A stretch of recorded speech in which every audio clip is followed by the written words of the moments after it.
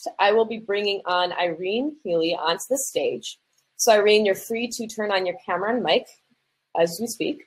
And Irene is the founder and CEO of New Attitude Prosthetic Designs, Inc. And she'll be presenting a presentation called Using 3D Printing to Create Better Prosthetics for Women.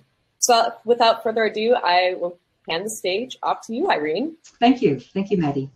So I want to start by thanking Nora and Women in 3D Printing for giving us this opportunity to connect and to share. And I welcome the opportunity as well to talk about my work in the field called anaplastology, which is the creation of facial and body prostheses.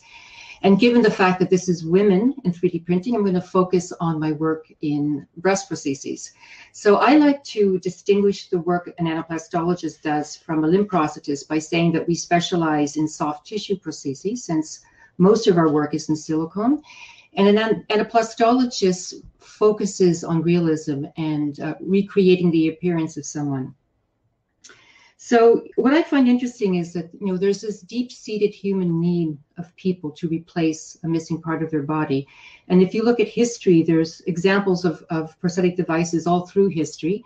And you can see on the internet, there's a toe prosthesis that was found in a tomb in Egypt. So it's probably about 5,000 years old now. And it's made out of wood. And I just sort of feel it's just kind of wonderful to be part of this long tradition of making things for people. And every era has the material that dominates that period of time. Every era has their material culture. So if you look at the history of prostheses, you can find things made in wood or tin or silver, plastics, silicone. And I really think 3D printing is the material culture of our time. And the other thing that I find really fascinating about prosthetics is that a prosthesis is not made in isolation. It really is the crossroads of so many different aspects of society. There's the personal narrative of someone who's lost a part of their body. And then there's the societal view of how we treat people who have an altered identity. There's the economics, how much does something cost? Can it be made so that people can acquire it? And there also is the philosophy of the society and the philosophy of the healthcare system and what society feels their responsibility is to provide for others. So like limb prosthetists, anaplastologists have a clinical practice. We work directly with patients to design the prostheses. And that gives us a lot of, and we also fabricate them. So this gives us a lot of insight into the needs of our patients. And because we fabricate it, we can also see the outcome. So we're always tweaking the materials we use and changing the process. So it's actually a very dynamic field. And I trained as a sculptor. And after that, I also then got a medical art degree. And my first experience doing prosthetics was working at a hospital, at a cancer center, doing facial prostheses. And then after a while, when I decided to work for myself, I started looking at breast prostheses because I felt there was a very large market and a very large need for it. And it was very underserved. And one of there were two things that I really noted coming from an academic hospital-based environment. One was the standard of care for a woman who's lost a breast is to acquire a pre-made prosthesis. And it's the only body part where it's considered adequate to use a pre-made prosthesis. So every other body part that's not gender specific, the norm is to provide a custom-made prosthesis, but still today, a pre-made prosthesis is considered to be adequate. So obviously one begins to think, you know, could this be because it's a female device? And because, you know, it's pre-made, obviously it's going to be adequate for some people, for some women, but there's no way that something pre-made is going to serve everyone's needs. And the other thing that I found interesting was just how much is the lack of information regarding breast prosthesis, like how little research has been done. So if you do a literature search, like a PubMed search, there's just very, very few studies on breast prosthesis, whereas obviously in other types of prosthetic devices, it's quite common. So again, looking at the prostheses is not existing in isolation, but existing as part of a broader societal context. I realized you really had to understand breast prostheses in the context of breast cancer.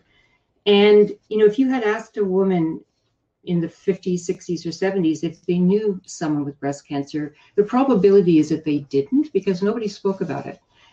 It was shameful, because you were talking about your breast, a sexualized body part. And it made me realize that, you know, the breast prosthesis, what we take now as being adequate, really developed in this environment where it was never discussed. So for an object to become good, to become better, it really needs to be scrutinized, critiqued, used, evaluated. So in some respects, the breast prosthesis, in my mind, almost symbolizes or embodies the trajectory of the women's health movement, and the way women have been sort of women have experienced breast cancer treatment. So even though there's very little written about breast prostheses, there are some really good books on the history of breast cancer. And one of them is by a journalist called Ellen Leopold, and the book's called The Darker Ribbon. And in it, she speaks about Rachel Carson, who was an ecologist and a biologist who wrote a book in 1962 called A Darker Ribbon. And the book discusses the impact on the environment from chemicals. And it was very impactful. I mean, Rachel Carson's work led to the development of the modern environmental movement, but there was a lot of pushback against her by the chemical industry. And at the time which she was publicly defending her work, she also had breast cancer. And in Ellen Leopold's book, she has Rachel Carson's letters to her surgeon, Dr. Krill from the Cleveland Clinic, in which Rachel Carson, as a scientist, is trying to understand her disease and make decisions about her treatment. And during that period of time, she never publicly disclosed that she had breast cancer. It's something that people didn't know about her at that time. And so it makes you really realize how isolated women were, and just how different it is from today, and how alone people like her must have felt. But I also realized that when I was thinking in terms of what I'd like to talk about today, that really it makes me also feel about how much we lack women's stories, that there's a huge lack of women's voices, documentation of women's experiences when it comes to all sorts of aspects of women's health. And particularly, you know, with breast prosthesis, what I find interesting is the standard of care for surgery from about 1880 to about 1980. So for about 100 years, the standard treatment was the radical mastectomy, which was not only removing the breast, but also the axilla, the underarm area, but also the muscles of the chest, the pectoralis major and minor. So women were left with extraordinary defects. And when I started my career, I actually remember seeing a few women who had had a radical mastectomy. So even though you can read patents on breast prostheses, there still is no written account of a woman's experience wearing a prosthesis. And this isn't just interesting for historical reasons, but it also affects us today, because if you were to go to a legislator to try to get laws changed regarding coverage for certain prosthetic devices, for breast prostheses or any other type of femtech, the first thing they're going to ask you is, well, where's the evidence that there's anything wrong, if there's any complaints? So the lack of a historical knowledge and the lack of us having recorded women's experiences still has, I think, a profound impact today. And it also would be the same when women are going to get funding from a VC. The first thing you're going to be asked is, well, where's there's the need? I mean, there's no documentation that there's anything wrong with what we have in the status quo. And even, you know, often when I would read surgical articles, like the article will usually start with a preamble, and often it'll say something like, many women decide to have surgical breast reconstruction because they're unhappy with the breast prostheses. So obviously the first thing I think is, well, just make a better breast prosthesis. And then you realize that, you know, a lot of the world doesn't think like us. But it also makes me realize that in a way, what a privileged position that we are in nowadays, because we have the opportunity through social media, through conferences like this one, to share our stories and to be heard and to have it written down and be recorded. So, and we also have the possibility now with the access to manufacturing to actually make a difference.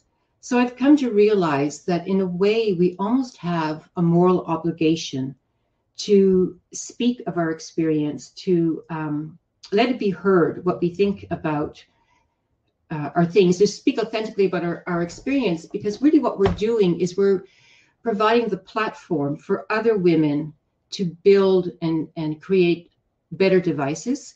And also as female makers of things, we also are in a privileged position nowadays that we can actually make things that make a difference in people's lives. The other thing that I'm often told is regarding breast prostheses is that it doesn't matter, it's just a breast, and that's covered up anyways. And so I would say, having come from a background in facial prosthetics, the breast prosthesis is probably one of the most difficult prosthetic devices to create, because you have the challenge of creating symmetry in a body that's no longer symmetrical, and you're placing the prostheses right next to the shape and volume that you're trying to mimic. You have the weight issues, the shape, the sense of touch, color. The torso moves, it sort of flexes, it extends, it rotates. You have, often women have pain, so you have to sort of map out different areas which can't come in contact with the prostheses. And the chest moves a lot with the movement of the arm. So again, I think there's a whole field of study, and there's a whole need for the breast prosthesis to be elevated on par with other types of prosthetic devices. And the other thing I sort of find interesting is that in some respects, with the one thing I'd like to point out that I think is very important, sort of not to lose contact with our patients, because it's really through women and working with women that we hear their stories and we can understand really what it is that works for them. And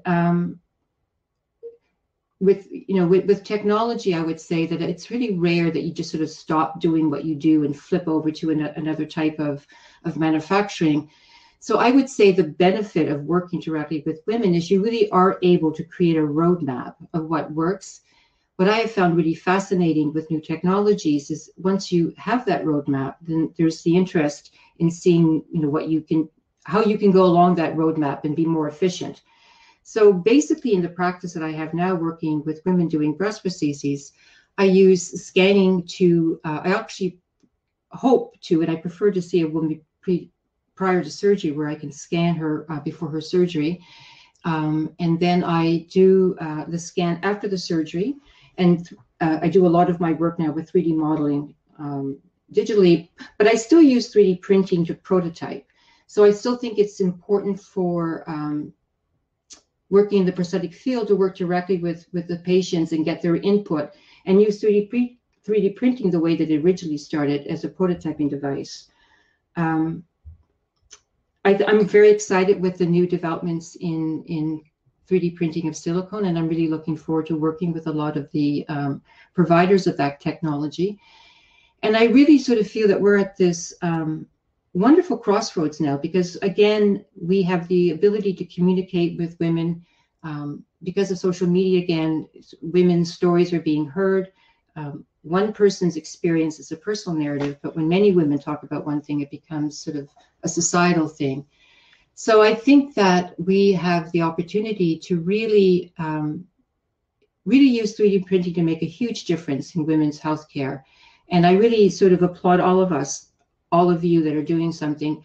And I think no matter whether we're working sort of directly with the public or doing something sort of more removed from the public, I think all of us sort of working and acting directly out of our own experience sort of contributes to the body of knowledge from which we can build better devices.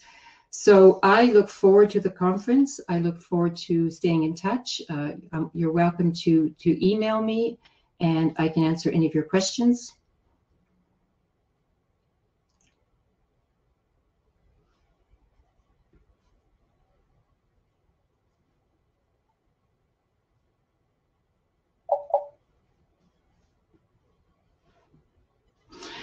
I had this fear that my mic had been turned off the whole time because I was wondering, because I hadn't heard anything. I thought, oh my God. Yeah, definitely. Would you like me to field some questions for you, Irene? Sure. Great. Okay, Irene. So one of the top upvoted questions was, how do you address the question of like why, or sorry, gosh, I'm going for the ones from before. To Irene, how do you incorporate different elasticities of soft tissue into prosthetic design? Is it a touch/feel consideration? Could you repeat the question? So when you incorporate different materials that have different elasticities or different properties of soft tissue into the prosthetic design, how do you think about that? And is it a touch and feel consideration, or is it something more for the function and form of fit? You know, obviously you're going to look for, one looks for, if you're going to mimic skill, you look for a lot of low modulus materials that are very stretchy. But I would say with prosthetics, often you're simulating something. It's not a direct translation. So it's considered now with breast prosthetics that you have to replace the weight of the breast. And in fact, that just creates a lot of functional problems. So in essence, you're sort of trying to balance different issues. You don't want something heavy, but you want something that mimics soft tissue. So it's a very difficult technical challenge. And often you do it not just through the materials that you are using, but through the structure. How you create the structure of the prostheses in the materials you choose. Okay, interesting. So then how do breast prostheses differ from the silicone inserts that are used in surgery? So if you're talking about implants, silicone implants are normally, well, actually silicone implants are made out of gel. And the silicone implants were developed to augment a healthy breast. So that was really the original reason for them to develop, is to take a healthy breast and just increase the volume. So implants, and then obviously with women with breast cancer wanting to have a shape and some volume to replace the breast that was removed by surgery, breast implants have been very effective, but they don't mimic the shape of the remaining breast. So, often, no matter what you do, either with surgery or even with prosthetics, I mean, there's always the limit to what you can achieve. Like, you're always having to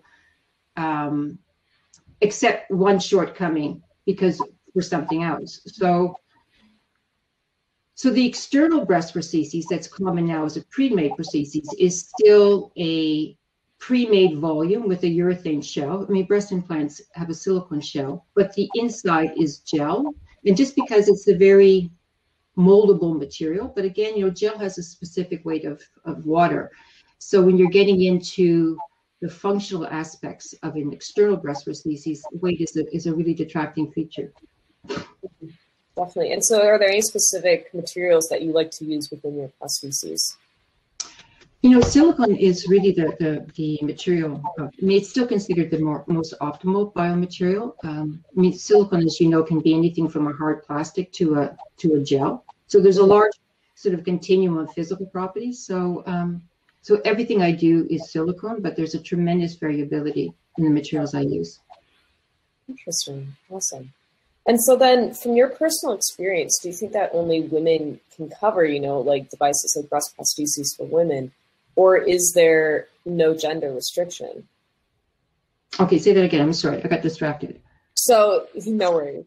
So, is it producing breast prostheses for women? Is that something you believe that women have an advantage over men for, and this job should be left primarily towards women? Or do you think that there is no gender restriction?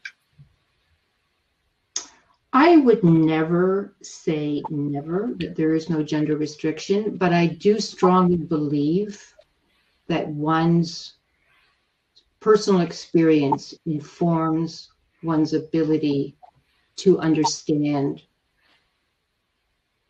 the world around you. So I think, what I was trying to get at is, often as women, we don't have the opportunity to make our voices heard, or more importantly, to make our voices listened to. It's not that maybe we don't vocalize it, but they're not listened to and they're not recorded.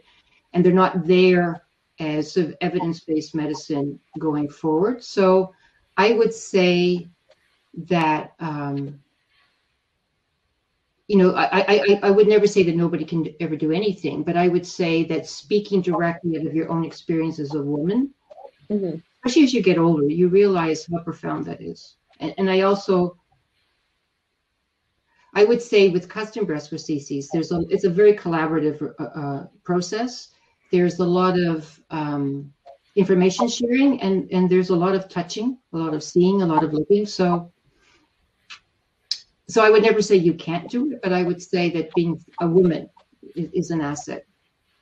Gotcha. Wonderful. So we have 2 more questions here, and I think you can probably field 1 or 2 more before we have to wrap things up. But one of the things that people are wondering are, what kind of technology do you use to create these prototypes or these breast prostheses in terms of both the scanning technology and the 3D printers?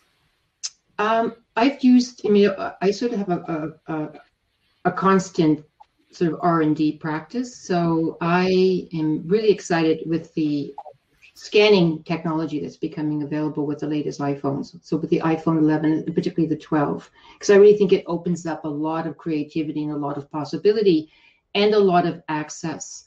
With the rest of the work that I do, I mean, I'm almost like, with the rest of the work that I do, when I print something, I want to modify it because I'm actually using it for a prototype. So I use Ultimaker 3, and I print in PLA because it's very easy to grind. So then I grind it, modify it. Sometimes I add wax, create a new shape, scan it, so I have a new digital file. And as I said, what I'm really excited about now is the capabilities of 3D printing directly in silicone. So so I think there's just, you know, there's a lot of possibility of doing things in a new way. Wonderful. Well, that's it for the Q&A. Unless anyone has any other last-minute questions, feel free to place them right now or hold your peace. But Irene, I want to say thank you so much for your time today and explaining to us this really interesting message that I feel is definitely lacking in the mainstream storytelling of prostheses. You hear about the feet for, you know, toddlers and people, and even animals as well, but you never hear about breast prostheses for women. I think it's absolutely wonderful that you were able to share that with us today. Thank you.